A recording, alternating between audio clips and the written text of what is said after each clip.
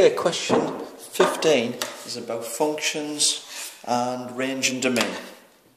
Here we have a function of x is 3x minus 5 for all values of x. Solve f of x squared equals 43. So that means we've got x here, we've got x squared here. All we need to do is replace the x with x squared. So we get f of x squared equals 3x squared minus 5. All I've done is replace the x with the x squared.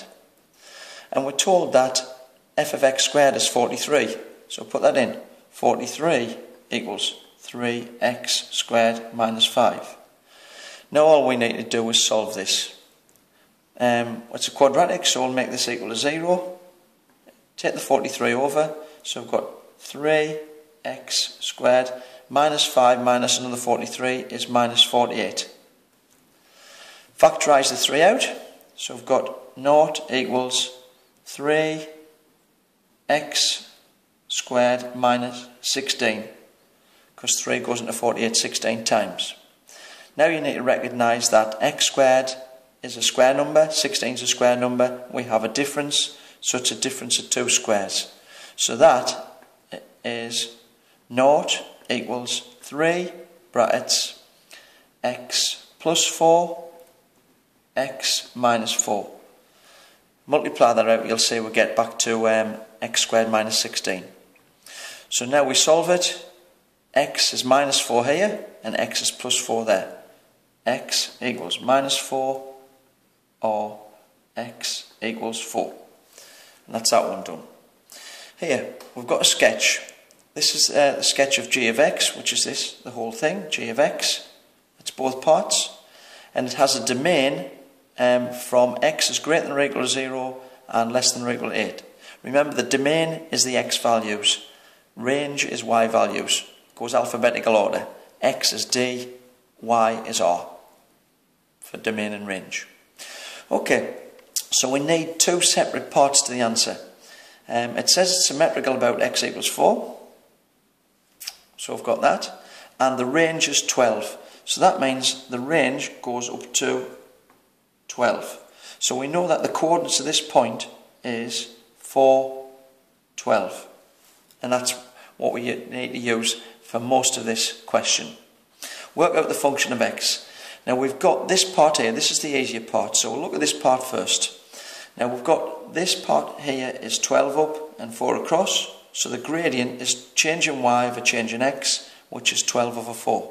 And we know that any straight line is the form of y equals mx plus c, so we've got y equals mx plus c, and we know the gradient is m, in this case is 12 over 4.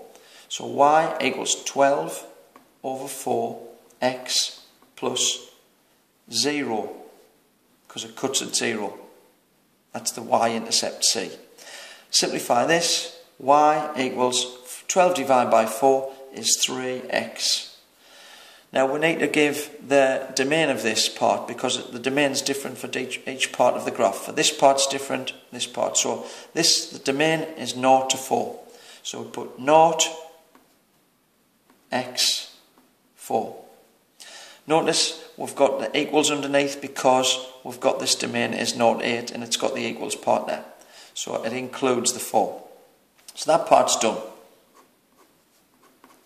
Now let's look at this part. Now it's symmetrical about here, so if this gradient is 3x, or this gradient is 3, this gradient must be minus 3. So we've got y equals minus 3x plus c. We don't know the value of c. We're going to find it. We could find it because it's symmetrical. You can see that it's going to be 24. Or we can just substitute x and y value in. I can say that it's 24, but I'll show you how to do it in general. We substitute 412 because we know that's on the line. So we've got x is 4, y is 12. So substitute these and we get 12 equals 3 minus 3 times 4 plus c. 12 equals minus 12 plus c.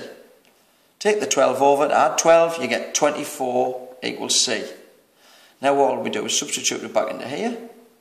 You get y equals minus 3x plus 24. And the range you can see for this one is 4 to 8. So we've got 4